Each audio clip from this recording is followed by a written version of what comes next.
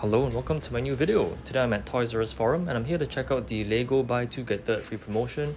I'm mainly after some Star Wars sets. I really want to get some Snowtrooper battle packs as well as the Bad Batch shuttle because those aren't available online anymore. But let's check out what they have here. So here's the Monkey Kit section. Got some Minecraft and Harry Potter stuff, but these aren't included in the promotion. The Disney Buzz Lightyear stuff is included and I think the Buzz Lightyear spaceship is really cool.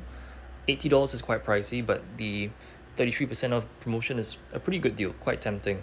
Over here we have the Marvel section, quite a good selection of stuff. They've got the new releases such as the mech suits, Wakanda Forever, which looks really bad. I don't think anyone's going to buy that anytime soon.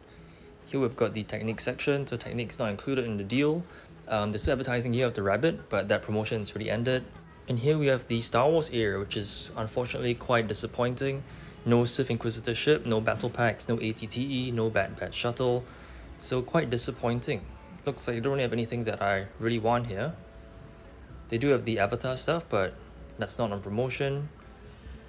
Moving on, some Ninjago sets here. Some Duplo as well as the Botanical Collection. Here's another display with the promotion stuff and some of the new Ninjago releases. So the LEGO selection was a bit disappointing, but since we're already at Toys R Us, let's check out what else they have in store. So here's the Transformers section. I quite like this Beast Wars Predacon Retrax toy. I had this years ago, and I'd like to get it again, but not for $42. I'll wait for a sale at some point. Here's some of the Leader Class toys, with Starscream and The Fallen. Some Batman toys from the film last year. Looks pretty terrible in my opinion. Here's the Star Wars section. We've got some Black Series figurines here.